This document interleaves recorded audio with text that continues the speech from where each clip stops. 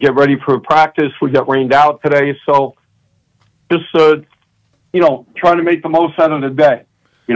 So will you push to a doubleheader tomorrow then? Yeah, we'll be playing 2 tomorrow, and then 1 Saturday. Our conference doesn't play on Easter Sunday. Yeah, I saw that. Yeah, so I mean, it works out better because then we don't have our guy coming on 1 day less rest. Yes. Yep. Will you do anything with the team for Easter? No, not really. And some of the guys that are from out of the area, they'll go with some of the guys on the team. Our guys are pretty good with, the parents invite the kids that aren't flying home, let's say. Yeah. You know what I mean?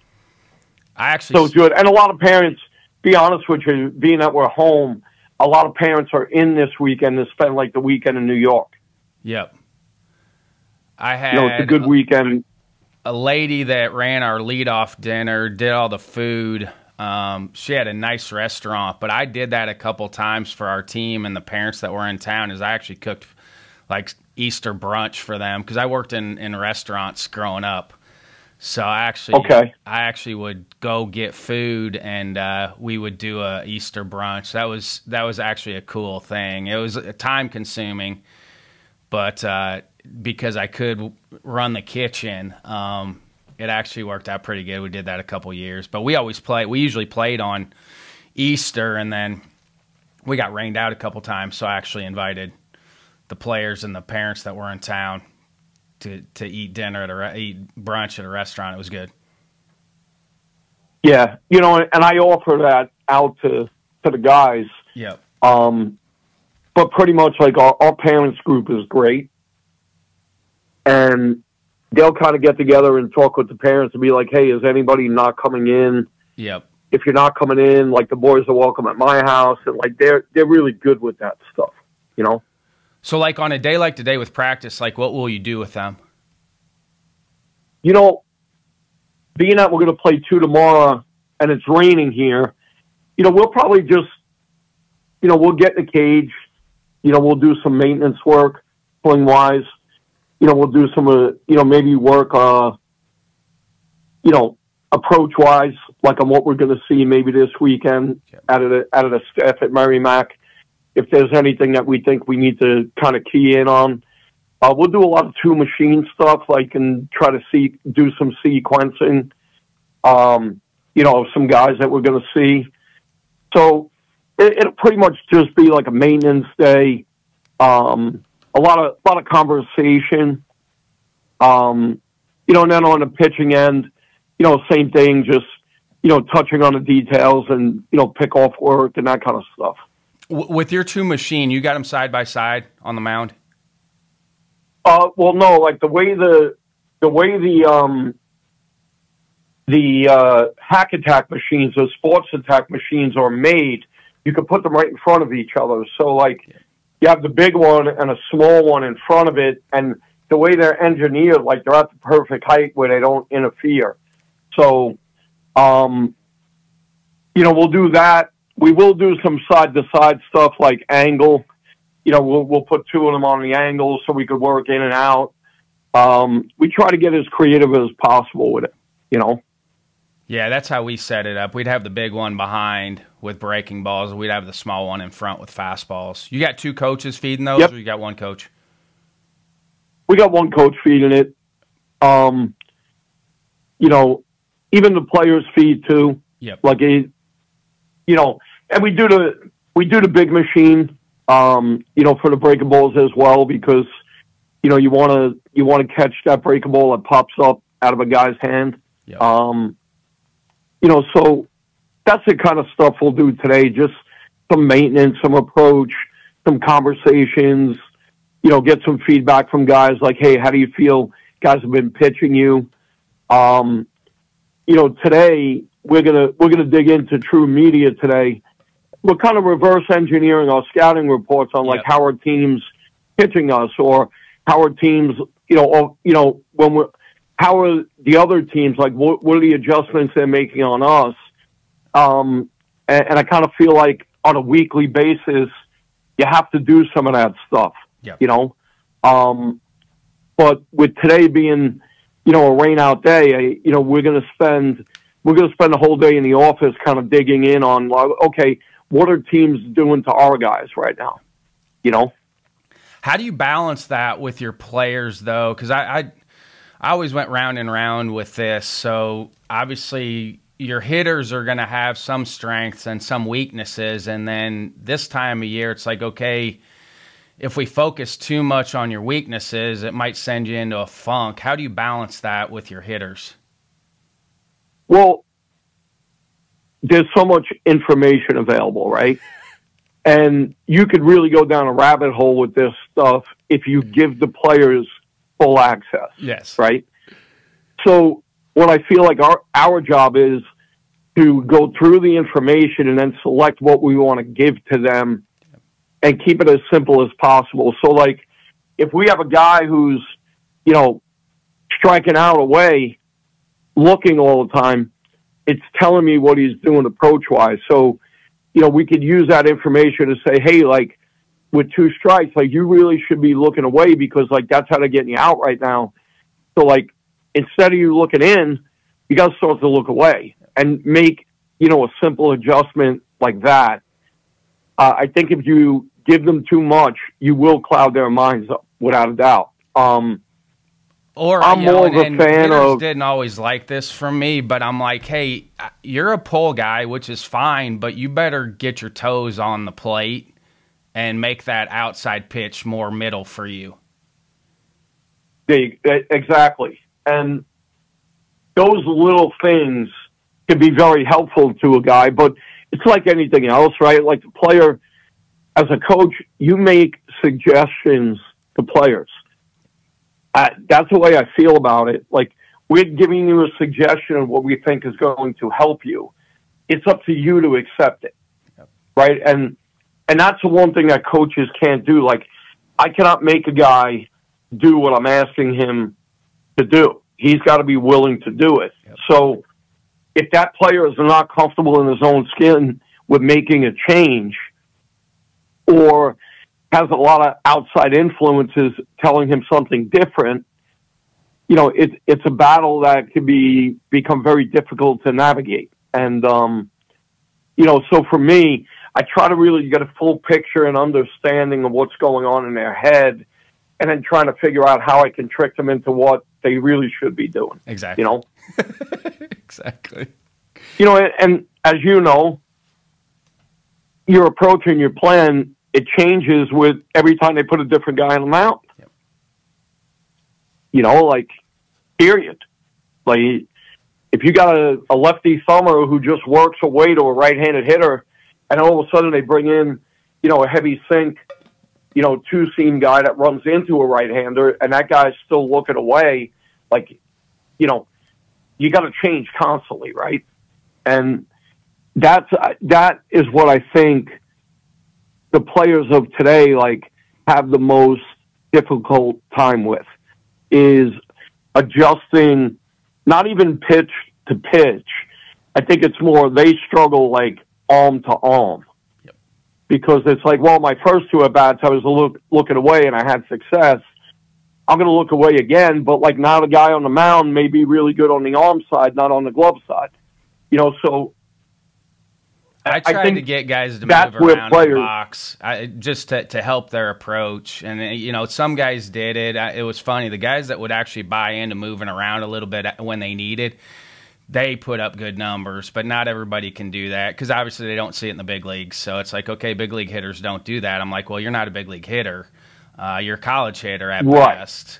You need to give yourself the best opportunity to get balls on your barrel. And so you may have to move around a little bit to help yourself. As simple as I can make it to guys, the biggest question, and I do this with my coaches daily, is what can he do? What can he do? Yep. So, whoever we're facing, what is he good at? What isn't he good at? If he uses his changeup 10% of the time, then we're going to eliminate the changeup. Yep. And if his fastball command is good and he's got a good breakable, then that's what we're going to lock in on. if he's 85% fastball, like in a 2-0 count, then like 2-0, it's like we're hunting the fastball. Like we're not, we keep it as elementary as possible. Because you have to with hitting. You have to. And that's where you have to rely on your guys to take pitches. Like if you're hunting fastball in that 2-0 count and they throw you a breaking ball, then you just got to spit on it. And hopefully. Well, you got to have the confidence enough to spit on it. Yep. Right. And that's like something that I'm like, hey, you could be looking for a breaking ball. You can anticipate that guy's throwing you a breaking ball, but you better stay on your fastball timing. And if you do, you'll be on time for the breaking ball as long as you have your eyes middle of the zone up and see that thing elevated. If you're swinging at a low breaking ball, you're not going to hit it. Like it's going to begin low, it's going to be low. Like you got to be able to set your eyes, on that particular pitch at that particular time, and have the confidence that if you don't get it, you're not swinging at it. Hey, you were at Long Island when I was at Iowa, correct? I think we played each other down in Florida. We may have played. Yeah, we did play one time, I think, down there at that Russ mat. Yes. You guys had a good club. You guys' team was good that year. Yeah. What year was that? If I'm guessing, I want to say 11 or 12. Yeah, 11. We had a good team. Yep. We had two one big leaguer on that team. Another guy had graduated a year or two before that. But yeah, we had a good ball club in 11. That was really kind of the year that turned it around for the program. They hadn't gone to the postseason in like 11 years. And that was like our fourth year. That's when we finally had gotten it turned around, Well, because it surprised me because we had played you guys when I was in college down in Florida. When I was a sophomore, my sophomore year, we played LIU down in there. And so your guys' team obviously had changed a lot in, those 15, 20 years since, playing in the 90s, mid-90s, and then turn around and play in the late 2010s. Like, you guys were good. It was very pleasant. I appreciate that. Guys. Yeah, very good. Hey, did you have Tyler? A lot of hard work. Yeah. I mean, that's part of building a program. Without a doubt. What were you saying? Did you have Tyler Willman with the Rafters? Tyler Willman? Yeah, he's a Western Illinois. I can't remember if he actually... No, I did not have him. Because we had a bunch of guys from... He might have been the year before me. Yep. He had a big arm. Big arm. Now that I got you... the year before me, I think they had him and Ben Heller. Yes. Yep. And Ben's in the big leagues again. Great guy, too. Funny how that works. Yeah, I got to meet him at one of the winter banquets, and we've stayed in touch over the years. He's just really good person. I was going to ask you, what is an appropriate amount of games for summer ball? It's a loaded question. So, if you have a pitcher that got 10 innings, he needs to go out and throw, 40 to 60 innings in the summer, right? Yep. If you had a guy who had 20 at bats, he needs to go somewhere where he could get 150, 200 at bats, and play. So, I think it just kind of depends on, who you're speaking about. Every player's development path is a little bit different. Some are the same. I think for hitters and position players, I don't think that you can play enough games, to be honest. I completely agree with you on that. Where's your cutoff for your guys, your arms? Where's your cutoff inning-wise where you're not going to send them out in the summer? Like last year, our top arms, were in the 80 range, and we sent them out in the summer for another 20, 25. There were some guys that were freshmen that had about 40 innings that we let them go out and get about 35 in the summer. Again, I just think it's on the individual guy, but I'm a firm believer of guys got to go out and play. I understand what it's like in the recruiting world now, and people are afraid to send their players out, but to me, sending guys out is what you're supposed to do for players for their development. Yes. If a guy's going to go out in the summer and have an opportunity to leave your program, like he's going to leave anyway, yes, you still should be doing what's right by the player. Yep. Yeah, and I was with you with the arms. It was about 100 innings. I wanted to try to keep it around 100 innings for them between the spring and the summer. And that, those were guys that were going to be juniors, right? Like yes. we have a freshman arm, Ryan Bilka, who's really, really good. And last year he threw about 40, 45 innings. I wanted him to get about 30 in the summer. I thought a 75 number was good for him, but 100 was good for our older guys. Then what are you doing with them in the fall? Your guys that throw 100 innings through the spring and the summer, what are they doing in the fall? They're just coming in and trying to work on things, and by the end of the fall, if they throw an inning in an inter-squad game, a World Series game or whatever, I'm good with that. If they don't throw, I don't care. Yep. I want them to use that time to develop. They're throwing bullpens and doing all that stuff. But as far as, game action, they'll throw an inning, maybe 2 innings towards the back end of our inter squads, or maybe our World Series games. But I don't need them to have a heavy workload, innings-wise in the fall. I need them to really be working on their continued development. You play a really good early schedule. How do you balance that schedule with keeping guys' confidence once you're through those first 3 or 4 weekends?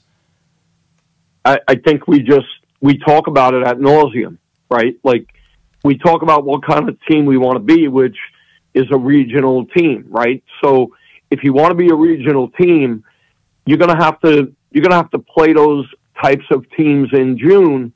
If we're going to play them in June, let's go play them in February and see what it looks like. This way, when we get to June, we're not surprised by anything. There isn't any environment that I don't feel we could bring our players into to where they're going to be intimidated by it.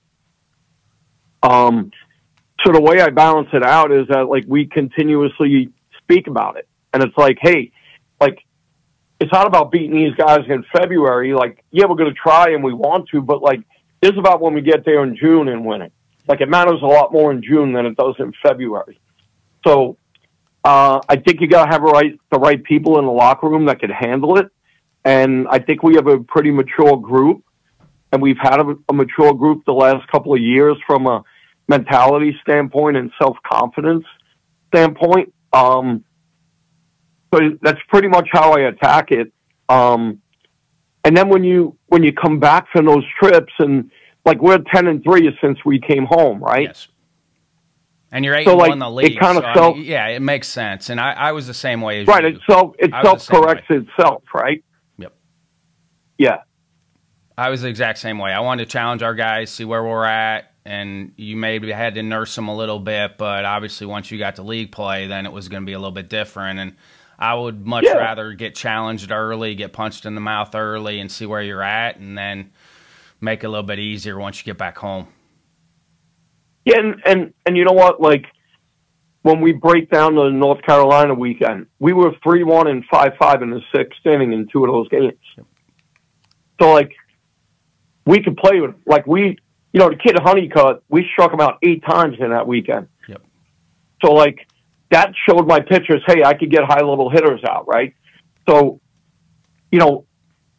I think there's a lot of good things that you could take away, from that series. And then, I mean, A&M is A&M, right? Like, Carolina's a really good team, but the difference between Carolina and A&M, to me, was immeasurable because the pitching at A&M was just that much better, right? And they have 3 first-rounders hitting 1, 2, 3 in the order. Like, Carolina's got a really good lineup, but, like, they didn't have 3 guys like that at the top, and so that created, like, a second challenge that was different than what week 1 was. Carolina was very balanced, had a little bit more speed, a little bit more maybe just contact-oriented guys like that could really hurt you on the base paths. and A&M had, star power.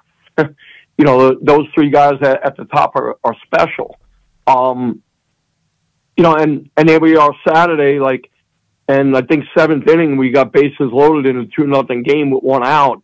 We're one hit away from tying or taking the lead. That even when you lose that game 2-0, well, I don't think anybody else has played them as tight the whole year. So to me, that's just something that I really focus on with our guys. Hey, look what you did here. We put 10 straight zeros up against A&M at one point. So, that tells me a lot about our guys, and the capabilities that they do have to be able to go beat that team on any given day. You ever have a hard time scheduling those first couple weekends? I mean, your program is good. You barely miss the regionals. You ever have a hard time getting people to schedule you? I don't think any of those teams are worried about, losing to us early in the year. But Wes Johnson called me from Georgia when he got the job, and he's like, hey, I'm trying to kick my early season schedule up. You guys want to come in? And I was like, well, I don't know if we're kicking your early season schedule up, but yeah, we'd love to come to Georgia and play. And one of the things he told me is that he had spoken to Elliot Avent, and Avent had told him, hey man, they came in last year, and the first 3 games of the year, they didn't make any errors and played us really tough. So if you want to challenge your team, they're a good team to bring in because they'll be prepared to play. So I don't think any of those guys are worried about losing to us.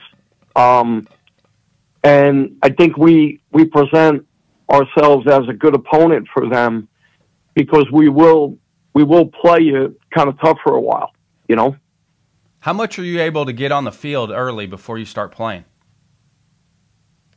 That's weather dependent, obviously. This year we got out a little bit. Last year we got out more. We didn't have snow last year. This year we got a little bit of snow at the wrong time that kind of held us back a little bit. But either way, Brian, you got to be ready, right? You got to do what you can to be as ready as you possibly can. Does it play a factor? Without a doubt, it does. I just think from, the on-field reps, just being able to inter squad and run on and off the field, yes. Right? If you don't get to, or be able to inter squad 3 days in a row to replicate a weekend. If you don't get to do those things before you do it, well, now when you're out playing a good opponent early, it's the first time you're running on and off the field 9 times. Yes, and long right? toss. I mean, it affects your legs and your arms. And long toss and taking in and out yep. and all that stuff. So, yeah, not getting on the field can really have an impact on you. And, I talk to my coaches about that. I'm like, you guys got to really understand, yeah, it's great that the hitters get to face the pitcher and the pitcher gets, to face a hitter. But, it's more important that we're running on and off the field. Yes. It's more important that we're, getting our communication down. It's better that we're moving our defensive players hitter to hitter or so just from a communication standpoint and game management, that stuff's even more important than the live at bats. Yes. You know what I mean? Yep. To me, as a head coach. Yeah, because if you get somebody dinged up with their legs or their arm early, that's going to set them back for a while. Without a doubt. And that stuff's going to happen if you don't get out on the field. But just the in-game communication and the situations and putting your bunt defense in or a first and third play and getting everybody on the same page and getting your defense moving the right way, with continuity, that stuff's really important. Because now when you go to A&M and there's 8,000 people in the stands and it's loud, it becomes a little bit more difficult to communicate, right? So I think you got to really have the communication down. And we got caught a time or two early in the year, having a guy in the wrong spot, a freshman on the field and, didn't have as many reps. and we got caught one or two times on it, but that's going to happen even when you're, prepared at what you think is a really good level, right? Like that stuff, human error is still going to happen, right? Are you using PitchCom with your pitchers and catchers? Well, to be honest with you, we have the earpiece for the catcher. We don't have anything with the fielders, but I'm in the process of getting that system that has all the wristbands. Well, because that's where you go play at a place like that too. Like it's good for that because it takes the audio piece out of it, where guys can actually look and they don't have to hear. Right, but when you're a program like us that doesn't necessarily have, let's say, the resources to go spend $3,000 on it, we have to operate differently, yes. Right? So, I had first saw the system that Vandy uses.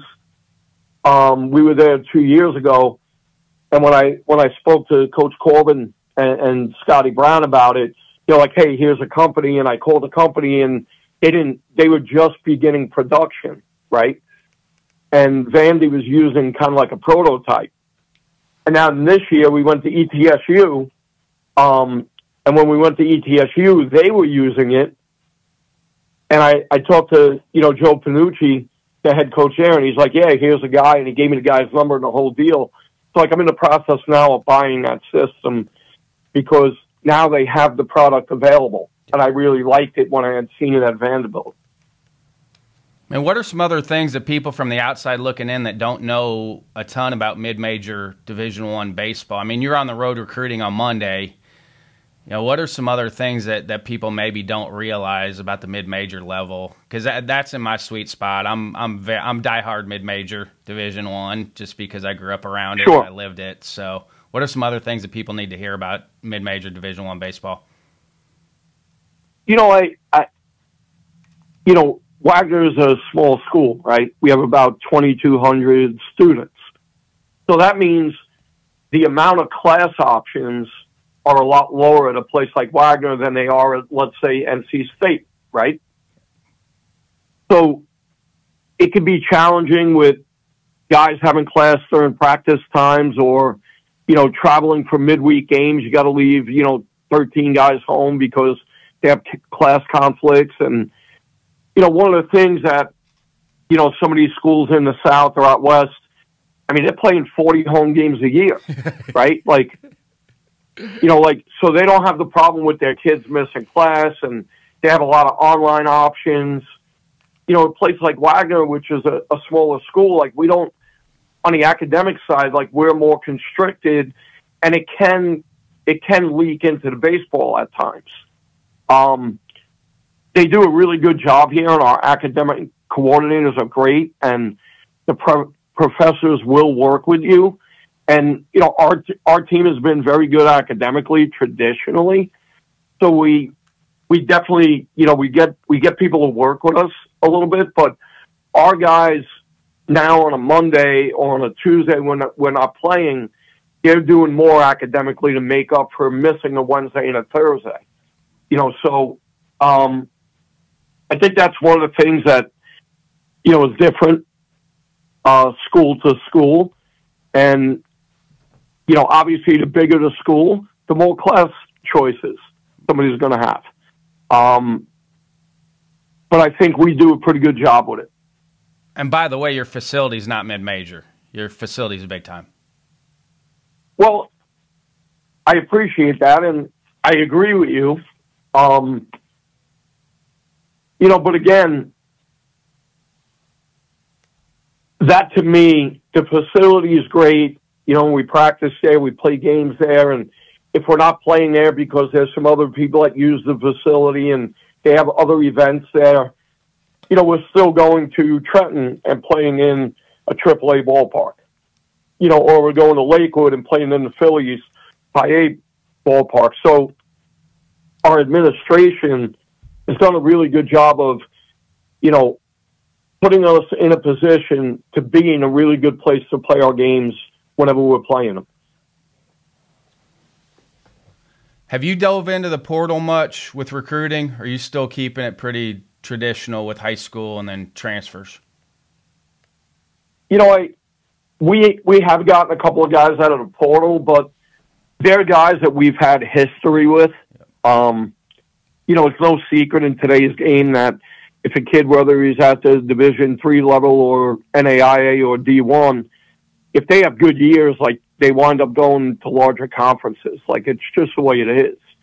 And I don't blame the players. Like, it's their opportunity to go from being a Division III player to all of a sudden you're playing at Duke, right? Like, I mean, who can argue with that, right? So I think the portal, you know, I think we look into more of the guy that we have history with, maybe during the recruiting process, or guys that we've played against, that we've seen maybe for a year or two, that all of a sudden are in the portal, that could be a good fit for us. And I like the junior college players as well. I think for us, you know, I put together a roster management plan 3 years ago when I took over, and I don't think there's one way to do it, Ryan, but I think having a balance of all three, a freshman, JUCO, and some portal guys, can really give you the right mix and keep your ball club always at a little bit of an older age where it becomes a little easier for you to compete. With your time with Bergen Beach, what do youth and travel coaches need to hear right now? The landscape of what it was 20 years ago and what it is now is completely different. You know, like, you really didn't have many teams around the country like that 20, 25 years ago, right?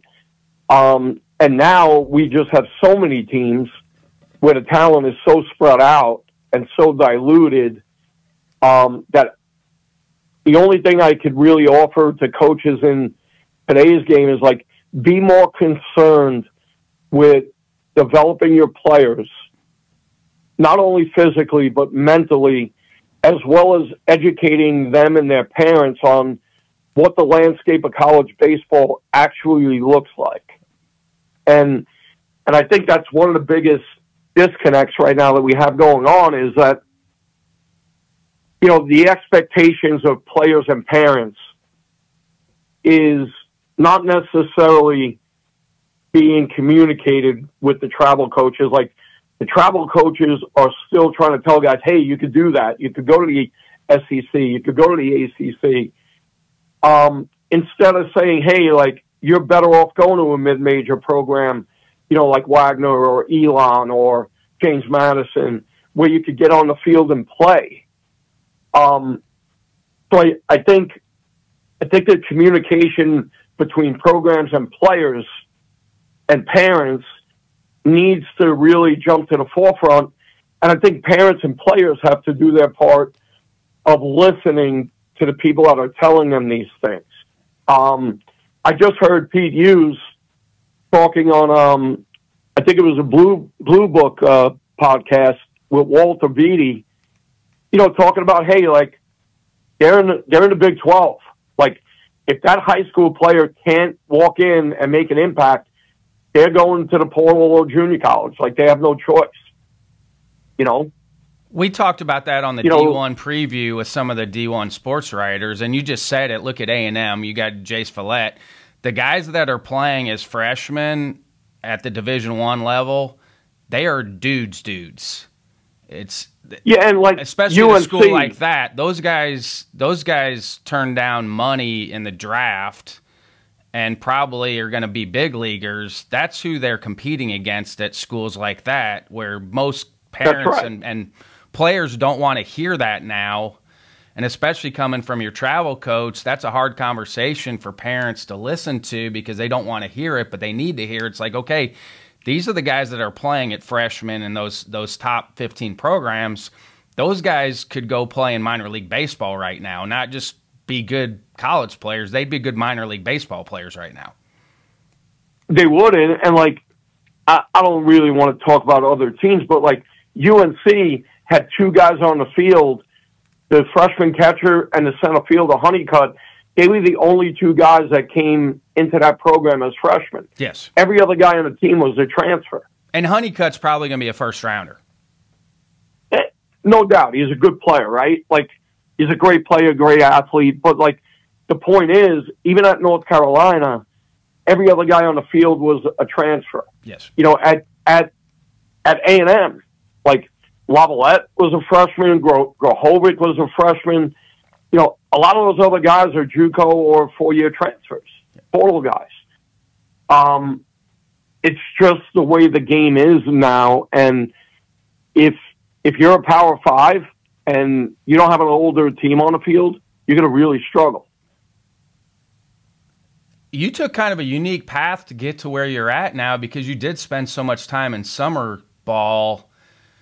You know, you don't see it as much. Usually guys are out on the road recruiting in the summertime. I mean, who kind of said, hey, just keep doing this to stay on that path? Because it's kind of unique for right now. Well, the gentleman who was the head coach here before me, Jim Carone, who's at McDaniel right now in that Centennial League, Jim is like, hey, like in the summer, like, keep doing what you're doing because, like, we don't have the budget for you to go on the road, and I know you're going to want to be out every day. Yep. And, you know, financially, you know, we don't have a full-time assistant coach here, right? So Jim's like, I really can't pay you. You're making great money, and, like, just keep doing that. Like, it's better for our program for you to keep doing that, and you continue to make connections. And I mean, hey, I'm watching players in that league, right? So, like, I'm seeing junior college players, you know, as I'm managing games. So, like, that was Jim's thing. Like, he didn't want to take it away from me, you know, and have me, you know, going out on the road 2 days a week and twiddling my thumbs all summer, you know, because we didn't have the recruiting budget, let's say. That is, you know, definitely changed. You know, but at the time, that's what it was. And to be honest with you, and I spoke about this in the article a little bit, you know, we were playing 75 games this summer. You do that for 6 years, another, you know, 450 games or whatever it is. That's another 9 college baseball seasons. You know, it's just so much experience. I loved my 5 short years period doing of it. time. I loved it. And it did add. It added so much more game experience that I needed at that point as a young coach. I loved my 5 summers of doing it. I loved it. Right. And I wasn't a young coach, right? But it had been a long time since I was responsible for managing a pitching staff and game management and running the offense and, you know, recruiting the roster and, you know, learning how to deal with kids that you don't know, right? Like, you know, Northwoods on day one, you got 35 guys in a locker room that you don't know. So the biggest thing you got to do is build a relationship with those guys, right? That takes time. And then you got another guy coming in and another guy. And, you know, and then playing that game schedule, you know, you got to really learn how to manage your pitching staff, right? Because in college, you know, we play Friday, Saturday, Sunday, and then maybe you play on a Tuesday or Wednesday and you get days off and it's kind of static, right? When you're playing 6, 7 games a week, it's not so static anymore when, you know, your number 3 starter goes out and gives up 8 in the first inning and it blows your whole pitching staff up for 3 or 4 games, right? Like, you gotta constantly know how to manage that aspect of it, right? Did that get any easier for you, the amount of time you spent in the Northwoods League? Did that part get easier for you? Yeah, I just, you know, what you had to do is come up with a system and, you know, you had to come up with a pitch counting and days rest and, you know, you got to have the history of the player. Like, what role did you pitch in this year at your school? You know, so like, if it was a guy who was a bullpen guy that would throw, you know, 3 times a week, then you kind of had an idea of how you could use that guy. If it was a guy who was a starter, but now he's out by you and he's got an innings limitation, like, you got to use that guy differently, and he's not used to being a reliever, right? So I think like anything else, it takes a little bit of time to to really find out, figure out some kind of a formula. And then the formula always changes based on your personnel. But I'd say it took that first summer to really, have a general idea of how I should approach it. Do you have a fail forward moment? Do you have something you thought was going to sidetrack you, but looking back now, it helped you move forward? I think we all do, right? Like, we all have things that happen that make us say, well, I learned from that, right? And when you've been around the game, as long as I've been around the game, I think there's so many things that happen to you over the years that shape you into the coach that you are.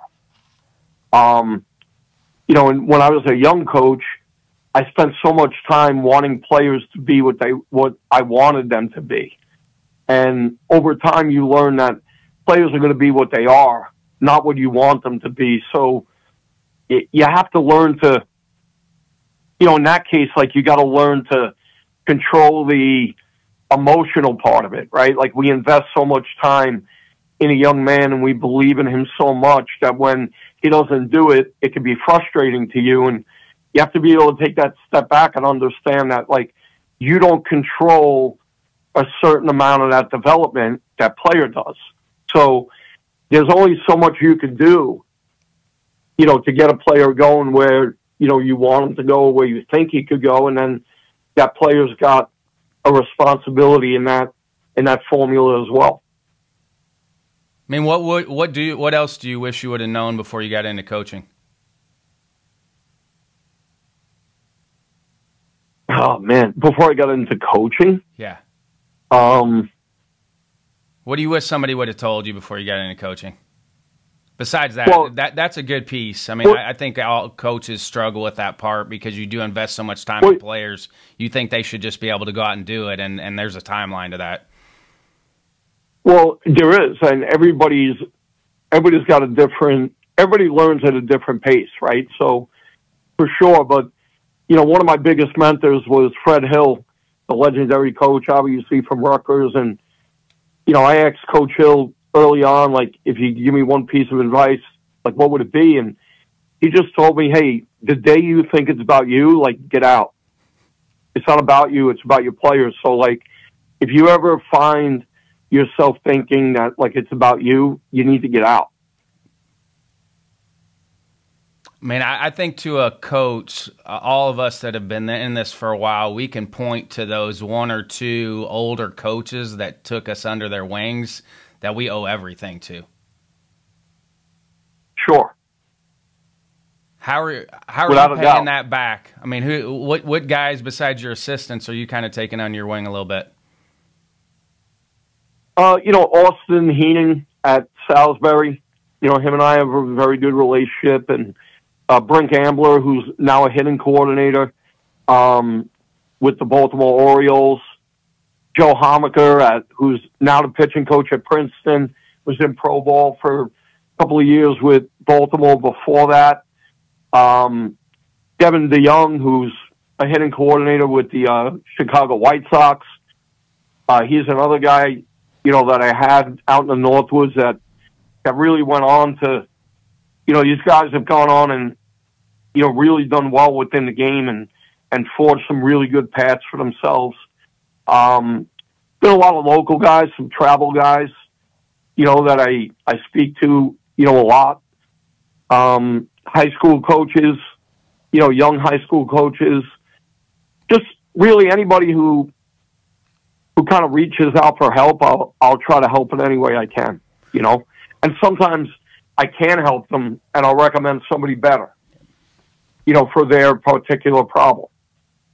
What are the biggest questions you're getting from the high school coaches right now? Because I have a lot of high school and travel coaches that reach out. What are the biggest questions that you're getting from the high school guys?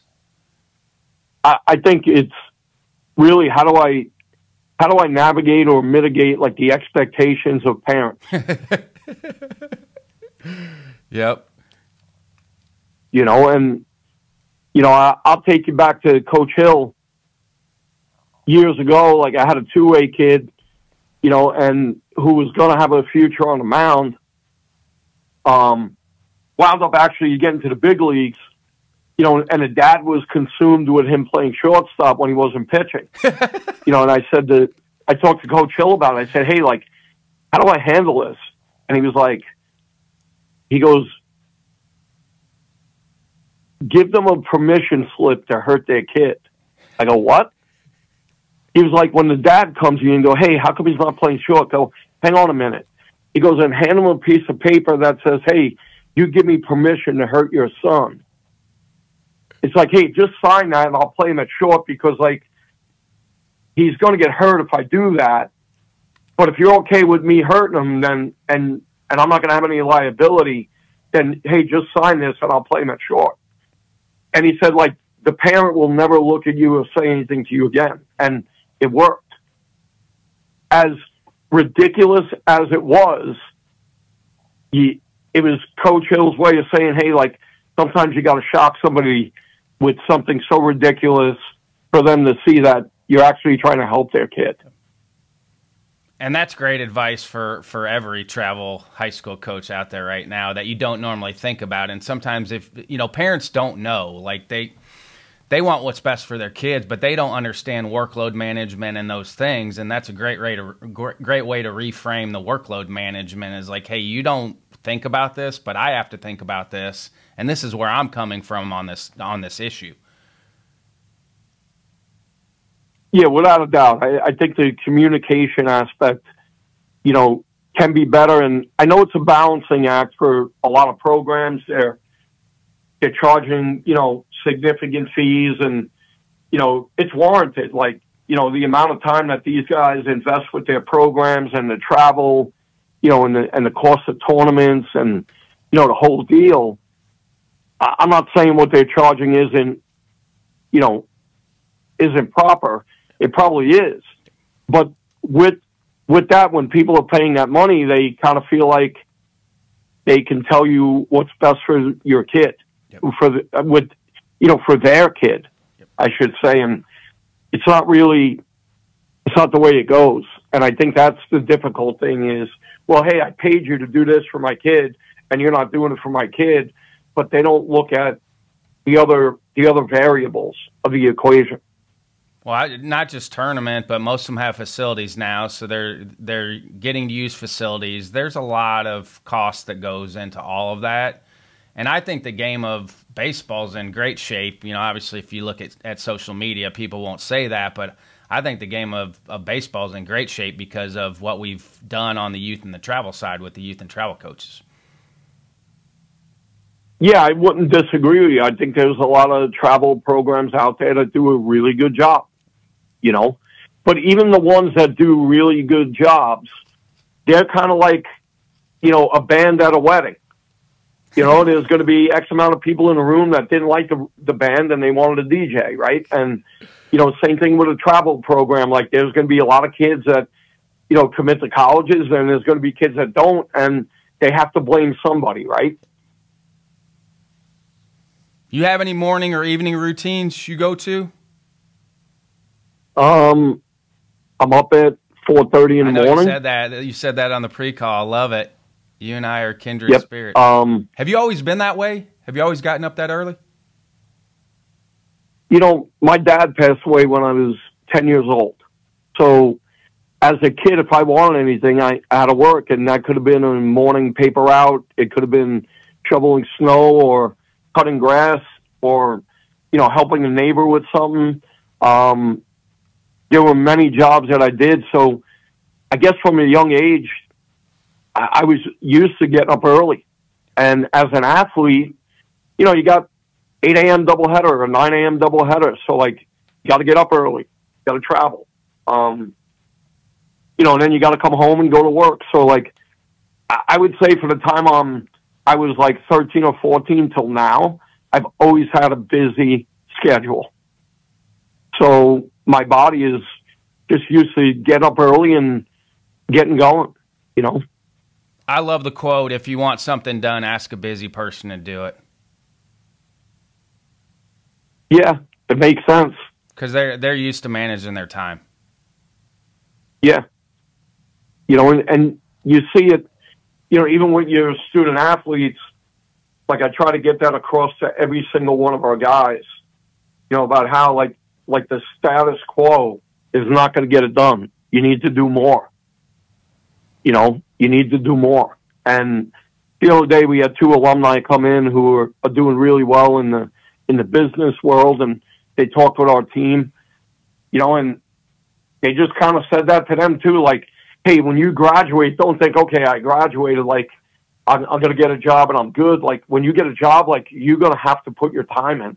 Like, when you first get into the business world, you're going to have a 6 to 10 year period where you're going to have to do more to set yourself up for when you get into your early to mid 30s.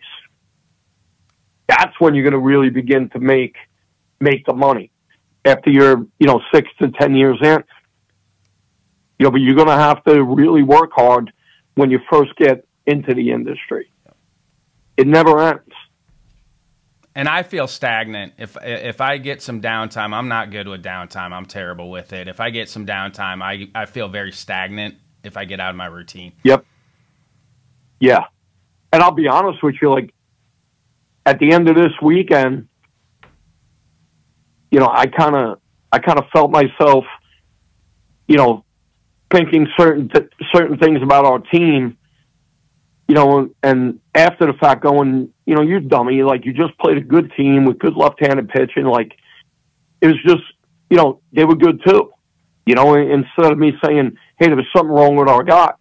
I mean, there wasn't. We won 2 out of 3 on the weekend against a very good program, who beat us in the championship last year at their place.